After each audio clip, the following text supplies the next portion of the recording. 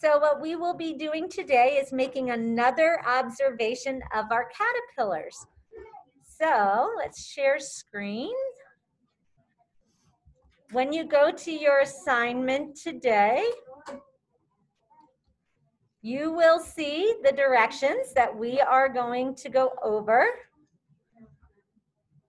The main thing we want to review today is how to make a good observation. Now you think, well, I already observed my caterpillar, but why might I, as a scientist, want to observe my caterpillar again? What do you think, Elena?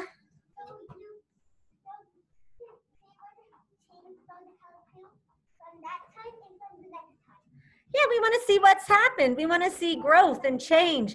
That whole point of life cycles, investigating life cycles, we talked about a beginning and an end and then a continuation and how it keeps going. Well, that's what we're learning about. That's what we're exploring. The life cycle of all right, caterpillar. So here's what we have to remember. When we make our observation, we want to put the date so that we can see how long has it taken for it to make this change. Include your drawing, your labels. We're going to write a paragraph about our observation, including adjectives or descriptive words, so our reader can visualize what we are seeing. Tell what it looks like, the size, shape, color. You might include texture if you can see texture. And then anything that is happening with the caterpillar. I know we've seen a lot of action, and then we've seen a lot of sleeping caterpillars, so they're just resting. We're not sure what they're doing. So that will be up to you and the caterpillar at the time. Use correct capitalization and punctuation so we can read it, right? We want to be able to communicate what we're seeing. All right, so this is in your Google Classroom assignment, and I will keep this up for the kiddos here. So I also have an image for you guys to look at. At home, you will have an image. You can make it bigger by magnifying, and you can zoom in, just like we have magnifying glasses. You can use the magnifying glass. Mrs. Harrison showed you that too for EL. But I am going to use my document camera. I want to share a live caterpillar with you today and share what we wrote last time and see what has changed. What has changed in the, so it's the 22nd, it's been 2 days. Last time we looked at the caterpillar, here's what we had. We had the date, we had our drawing, we had all of our labels. This is what I wrote. My caterpillar is about 1 centimeter long. It is as black as night. Spiky little hairs cover its body. It is wiggling all over the place. It seems to like the top of the cup. So now today I'm going to look at this same caterpillar 2 days later. And here it is.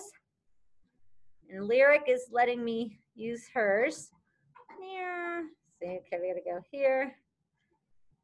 And that's the top bird's eye view. I'm going to turn it to the side because you should notice that there has been a change.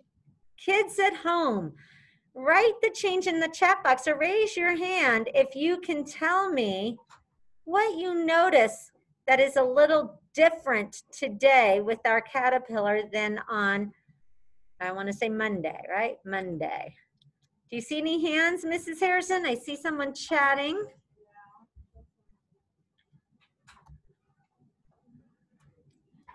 Oh, Lila, Jensen, Logan, Gavin, Clara, all of you. Oh, Jensen, you're right. So they all said it's what?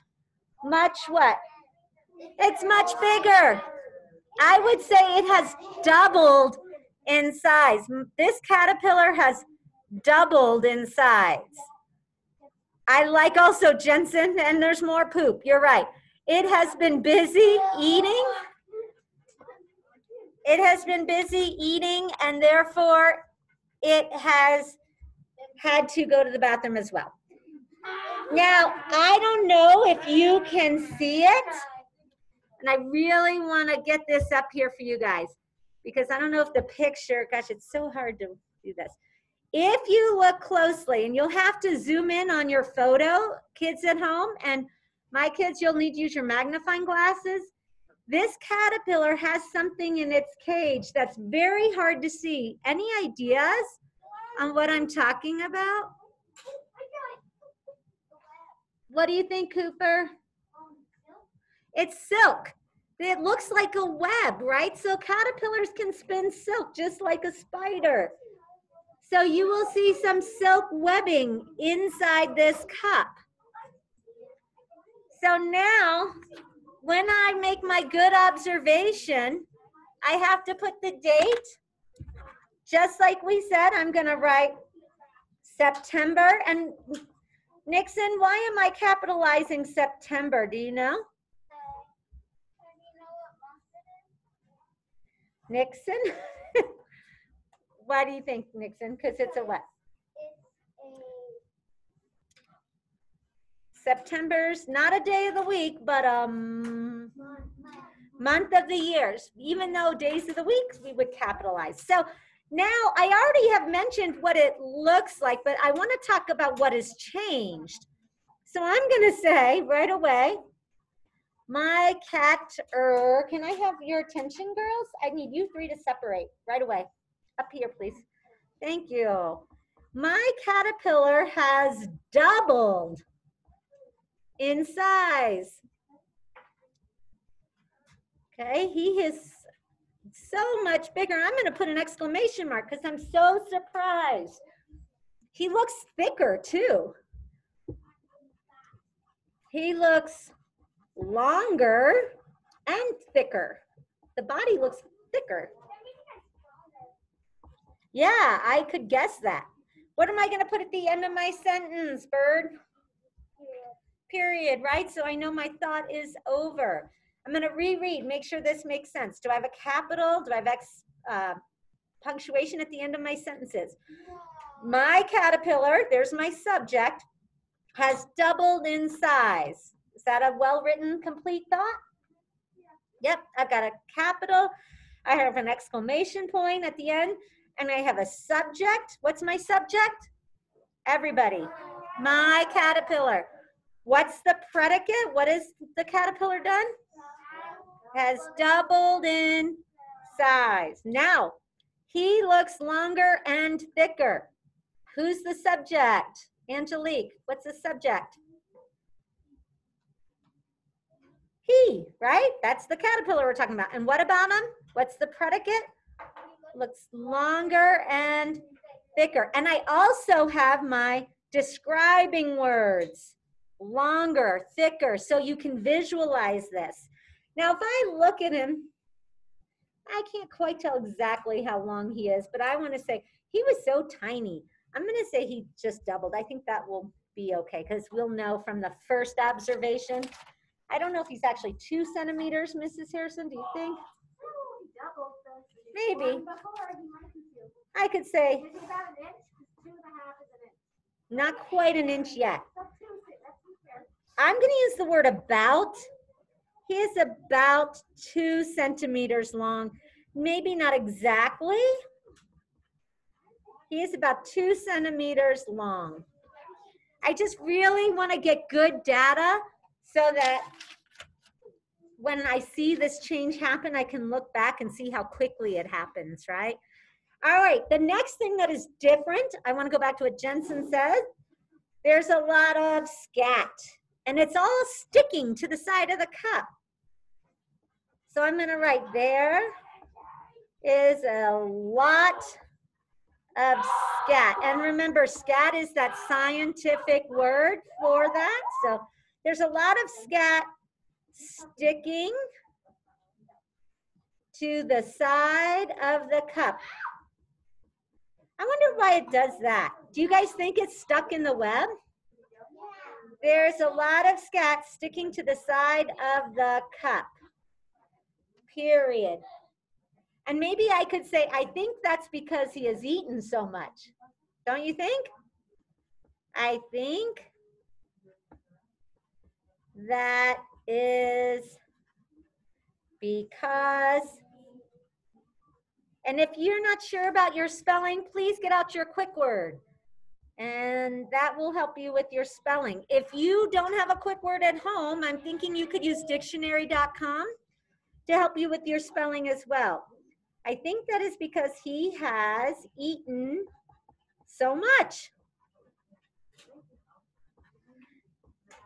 All right, there is a lot of scat sticking to the side of the cup. I think that is because he has eaten so much. And I definitely need to mention the webbing, right? I see a web made out of silk. And it's kind of, I'm gonna say it's kind of on the sides of the cup. Well, it's all over. When I look around it, it's kind of, it's on the side. Can you guys see it? It's real hard to see. I think you're gonna have to look at the image and then expand it. It's hard to see. I see a web made out of silk throughout the cup because I see it all around. Now, not everybody's has that. So yours might not have that, and that's okay. Now, I'm gonna reread. I'm not taking questions right now. Let's wait.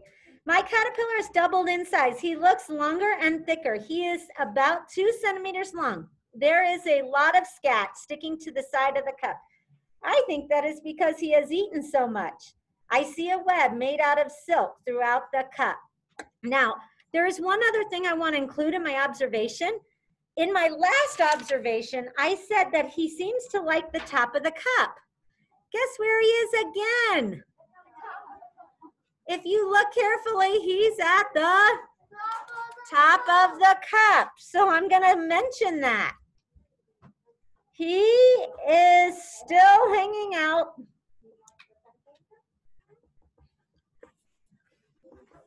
at the top of the cup.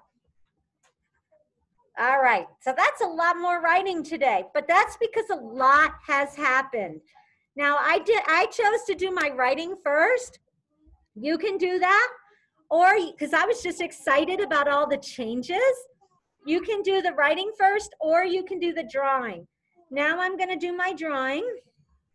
And again, it doesn't matter the order. But my picture is going to be a little different.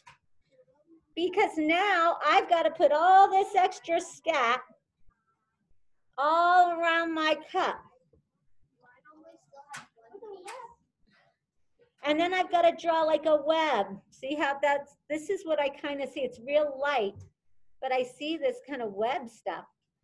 And then I'm going to put my caterpillar kind of at the top. He's much larger. And I still will do those black hairy spikes. Some of you might notice there's black little pieces in the cup. That's because it's kind of shedding its skin, its outer layers. I want to say exfoliating. You could call it that. So now what am I missing, Leo? What am I missing from my drawing that we know we need to have? Can you remember? Can you unmute and tell me? What do I need to add to my drawing? Look back at this one. What did I add? Labels. Labels, right. So I got to go back and label my drawing. We should all be spelling caterpillar correctly. Scat, or you can put poop if you want. Here's the food, or you could write ground thistle.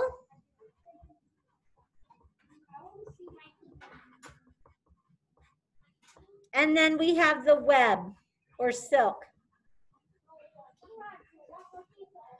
Okay, I have told my kids here, and I want you guys to know you can add color, but if you do, it needs to be accurate. Like some people said, can I make my cup blue? Can I add some red? That's not what scientists do. They want it to be accurate. It's not an art project, right? We're looking for correct colors. So I would do my best to find kind of like a tan sand color to do the food with. I can't just say I'm going to make this purple because I like purple. It would not be scientifically correct. Now, when you're in art class with Mrs. Monroe, I'm sure that's a different story. But as scientists, we're going to be accurate with our colors. So unfortunately, I don't get to use a lot of colors, right, Abby? Right. Because there's not much to it. But you can add a little. All right, let's go back and see if I did everything I was supposed to. You guys ready to help me? Give me a thumbs up at home if I followed how to make a good observation. Did I date my observation? Did I include a drawing of my observation? Did I label? Yes, with the help of Leo. Thank you, Leo. Did I write a paragraph? Did I include describing words? Yes, I said longer, thicker. I even said 2 centimeters and doubled. Did I tell what it looked like? I described the size more. I didn't really talk as much about the color of the caterpillar because I've already done that and it hasn't changed, right? So I talked more about the web and all of that. Tell what is happening. Yeah, I said he's still hanging out at the top of the cup, right? And correct capitalization and punctuation? You think so? We can double check. Capitals at the beginning. We went back. Capital I. Please don't do the word I, unless it's capitalized. That will drive us crazy. We like those capital I's. You're important, right? So when you say I, we want it to be capitalized. You're a proper noun. All right, this is going to be done in your science and social studies spiral. When you're finished at home, you will upload a picture of it to this assignment. We will see yours here in class. Any questions about this part of the assignment? And then I have one more thing to go over with you before I let you get to work. Any questions at home or in person? Looks like everybody knows what to do here. I don't see anything in the chat. Isabella, are you good? You got your thumb up? All right. Haley looks like she knows what to do. All right. Here's what else I want to show you. Today in this assignment, you also have a chance, and this is for my kiddos here too, because mine have not done this yet. Mrs. Harrison, some of her class has already done this. You are going to get a chance to pick out new books for library checkout if you're doing that at this time. I know not everybody is, but you click on that link and here you have the digital card catalog where you can find the books. You have to click at the top and it will give you Destiny Discovery, I believe it is. So you can look for the different books you're interested in. I know Serene was asking about snake books today. So she would type in snakes up here and she can see what kind of books are available. I noticed last time we did this, what was tricky, a lot of them were ebooks, which means you have to read them online. So just remember, if it does not have a call number, which you're going to need for your form, then you can't check it out. It has to have a call number. So lucky for you, Serene, there's a lot. But if you look at this book that says rattlesnakes, it has that E. It does not have a call number. Can you check that out? No. Unfortunately not. And also it's out. Very good. So you want to look to see if it's in or out. Like for this one, Copperheads is out. But because we have it here, right? But here's the call number. So it would be a book normally you could get, but Serene already has this one. She's returning it All right, once you find the book you want, you're gonna have to know a few things because you have to fill out the form on your weekly book wish list. This is the form. Remember, you click at the top. So you might want paper and pencil. You're gonna have to type your first and last name, select your grade, 3rd grade, your book title, the author, and that call number that I was talking about.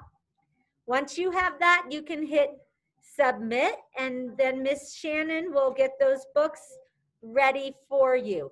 You can do more than one form. I'm not sure how many, but I can't remember. She said you can do multiple forms. You can do multiple forms. Yeah, 1 month per form, and she said they put in 2 or 3. 2 or 3. Okay, so I am curious if anyone has questions about anything we have to do today. Hands up, Whose hand? Ben. Ben, yes, unmute. Do we exactly have to get a book, or do we not have to get one? You don't have to, but they are letting kids who are remote learning check them out. So they will put them out Mondays for your parents to pick them up. So you'll have to probably talk to your mom to see if she's willing to do that. And Isabella's hand is up. Isabella? Okay. It's not really a question. It's actually like a statement. Okay. You can press Control-C to copy and paste once you highlight. And then once you go to the form, you can press Alt-V and it will copy and paste. Wow, that sounds wonderful. So if you're not sure what she's saying, I'll show you. When you go to the digital library and you find the book you want, she's trying to make it easy for you. Let's say we want Monsters New Undies. Okay. So she says, let's see if it works for me. If I press Control, what you have to do is kind of click and drag. Once you have it highlighted, you have to click with your mouse or with your tickle pad, and then you hit Control, it's one of your keys, Control-C. Then I can go back to the form. That was the title. And if I click here and then hit Control-V for Velcro, it comes up. That's pretty cool. Then if I go back and I want to do the call number, here's the call number. I highlight it, Control-C, go back to the form. Where's call number? Call number's here, Control-V, and there it is. Very awesome. Hard to maneuver sometimes, but thank you, Isabella, for sharing. Any other questions? Marin? Sure. Any questions about the lesson? All right, guys, I'm going to stop sharing. Your pictures are uploaded onto your, did you have a question, Jensen? Your pictures are on your assignment, so you can find them there.